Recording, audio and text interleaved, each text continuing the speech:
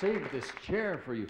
Do you know a long time ago, and I know you didn't know about it because you were in England at the time, we got your record and we played it on a thing that we're going to do in just a minute called the Record Review or Rate a Record. And the kids loved it, gave a very high rating, and then we started to play it.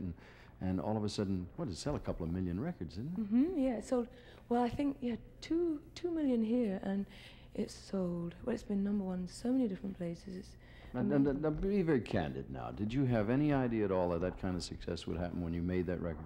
No, I made it for a friend. I did a backing session, and the producer said, I've got a song, might be good. And I said, oh, okay.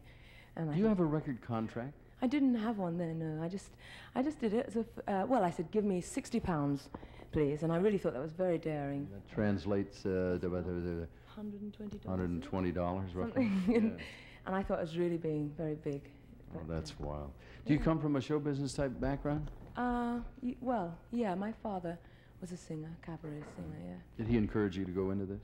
No. Why not?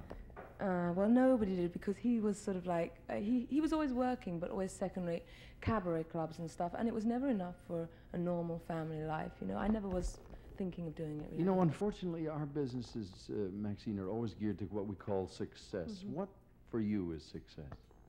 Well, I think the first thing for everybody is life. I mean, make a success of life. Before anything else you do, you've got to know how to live. And this is the mistake most people make, I think. You know, they tend to go crazy when they... Now that you've had record success, has it changed your life at all? No. I traveling a lot? I have a daughter of 3, so she gets me back to normal. When I get here home, with you? Yeah, she's on the beach today, and well, I don't know about now. It's a bit cold, but she's gone to picnicking with friends. And how long are you going to stay in our country? Till October. Would you sing another song? I'd love to. All right. The title of which is? Got to Be the One. You stand up. I'll take the chairs and go. Ladies and gentlemen, Maxine Nightengale.